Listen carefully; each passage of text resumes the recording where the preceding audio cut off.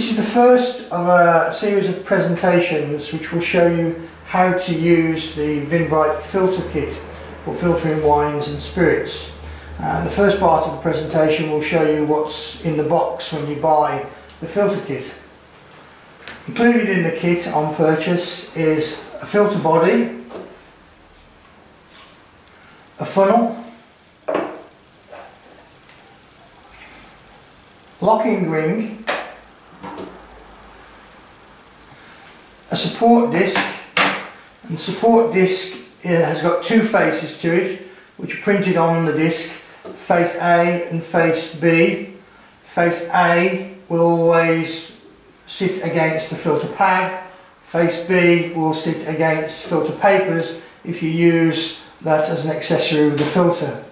You also get an full instruction on how to use the filter and how to fit a pad into the filter.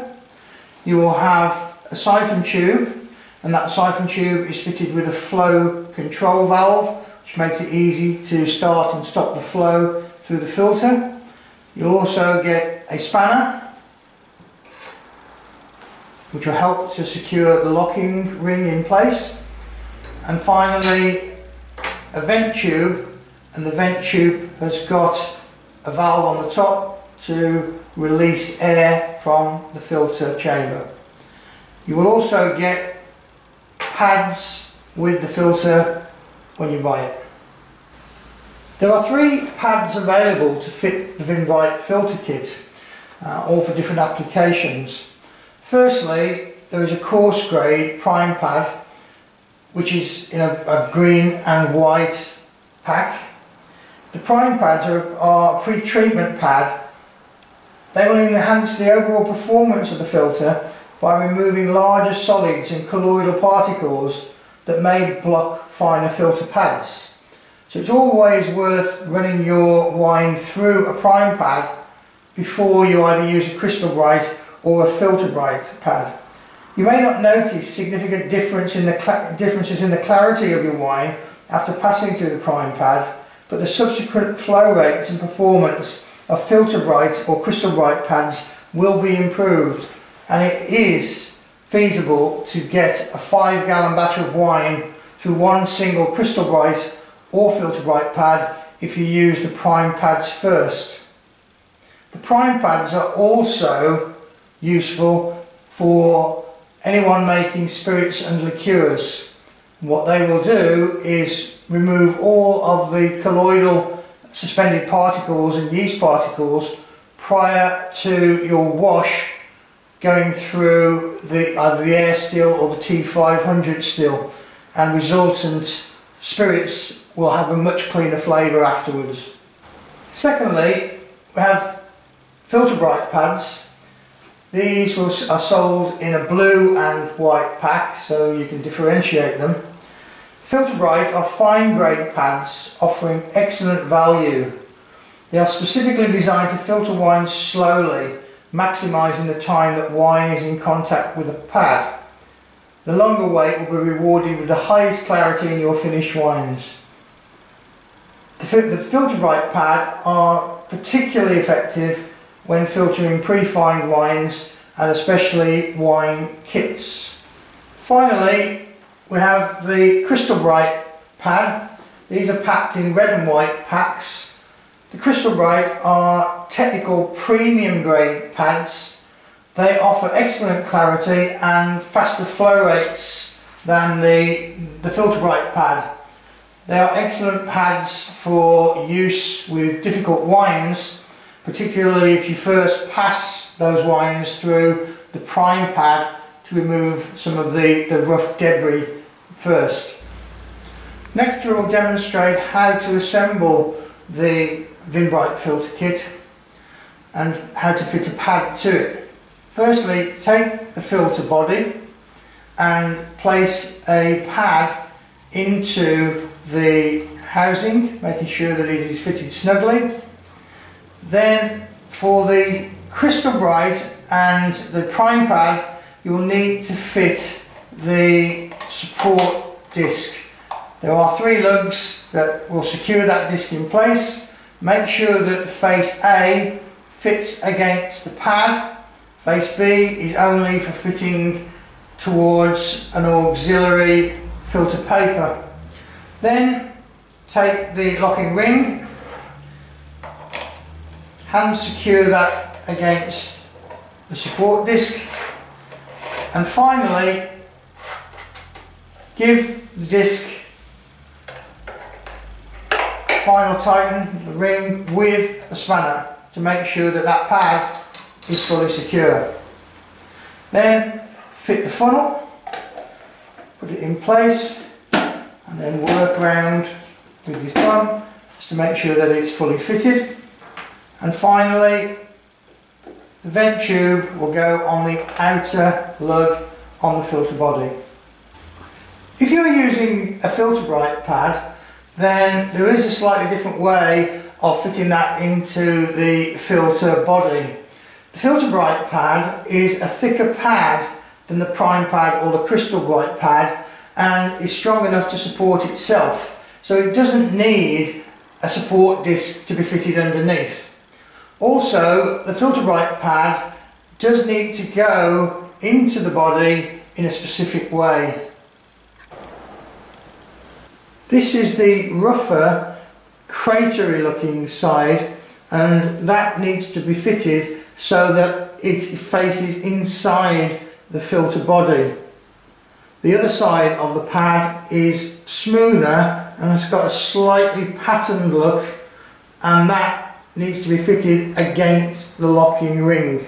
So now we'll fit the Vinbrite pad into the filter housing. We don't need the support disc, so we can put that to one side. If you do try to put the support disc in as well as the pad, then it may be difficult to put the locking ring on.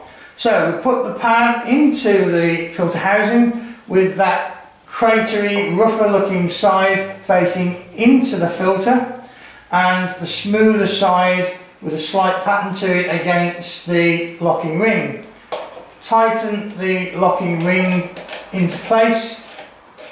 Firstly hand tight, and then finally use the spanner just to give that ring a last tighten down to make sure that the ring is fully locked in place and is securing the pad. Then we can fit the funnel to the bottom, and finally the vent tube can be fitted to the outside inlet lug. Before we use the Vinbrite Filter Kit to filter wine, it's important to flush the pad by passing through around 4 pints, 2 litres of water. It's not a critical measure, but what we try to do by passing water through first is to expand the pad and just to flush out any small particles which may be on the surface of the pad. Before using the Vinbrite filter to filter wine, it's important to pass around 4 pints, 2 litres of cold water through the filter pad to swell that pad, and also to remove any loose particles from the surface of the pad. So the first thing we do is to open the vent valve and then fit the filter unit on top of an empty jar. Put the open end of the siphon tube into the water and then suck to get a siphon action going. Once that flow starts, close the flow control valve, fit the end of the tube onto the filter housing, then open it. And then look to see when water starts to emerge from the vent valve and close that vent valve off. The water will then very quickly start to flow through the pad.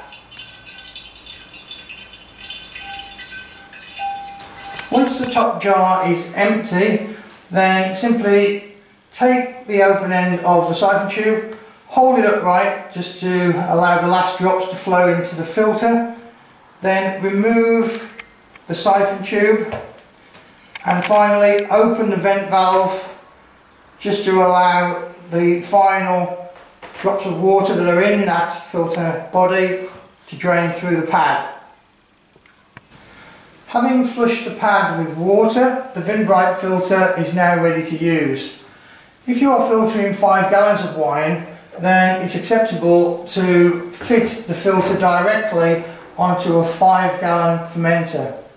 In this demonstration, we are going to filter a 1-gallon batch of wine, so we'll be fitting the filter directly onto a 1-gallon demijohn.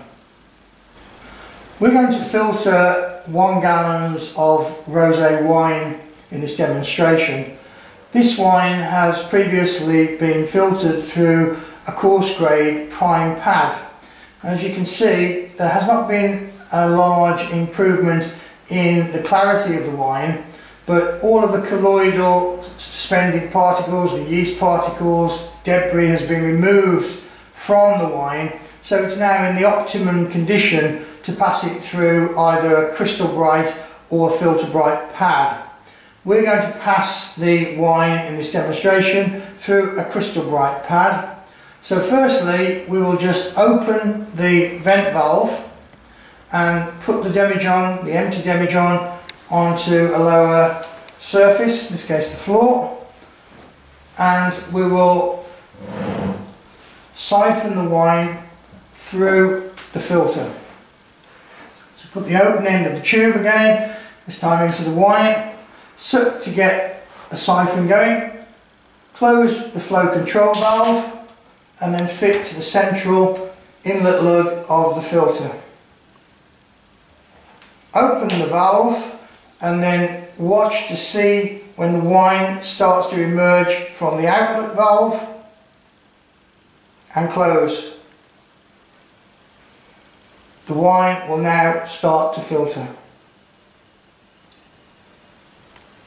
As you can see, the flow rate is quite good and the clarity of the wine that comes through is of commercial standard. And the reason that we are achieving these results is because we passed the wine first through the prime pad, which enabled us to remove all of the debris, the large debris from the wine before using the Crystal Bright pad. So in conclusion therefore, I think it's fair to say that what we have with the Vinbrite Filter Kit and the new 3-pad system is an option which will give an excellent result for just about every winemaker and every single situation. You have a choice of fine grade pads, coarse pads and premium grade higher flow rate pads, so there's a product there to suit pretty much every situation, and also for liqueur and spirit makers too. And the lesson that we've learned here is that the slower flow rate will reward you with higher clarities. So if you're not in a hurry to pass the wine through the filter, then the Filter Bright will give you the best possible clarity that you could expect from any filter on the market. And it's the reason why a gravity filter is by far the better option as opposed to a pressure based filter, which is more expensive, much more expensive, and is not going to give you the kind of resultant clarities that a gravity based filter such as the Vinbrite will give you. So the advice is, if you're not worried about flow rate, and you shouldn't be worried about flow rate really, then choose prime pad and Filter Bright pad. If you want the results to be pretty much as good but you want a higher flow rate, or if you've got a difficult wine, then the Crystal Bright pad is the choice. But either way, Vinbrite is going to give you exceptional clarities in your wines, and what we find is that when anyone has been made aware of the benefits of using Vinbrite, they never go back. So if you're new to winemaking, you get reasonable clarities through fining your wine with the finings that are included in the kit, you might be happy. Once you see the results that you can achieve through using a filter, and we find that no one ever goes back. Everybody that uses a Vinbrite continues to use it on every single wine they make because the results are so good.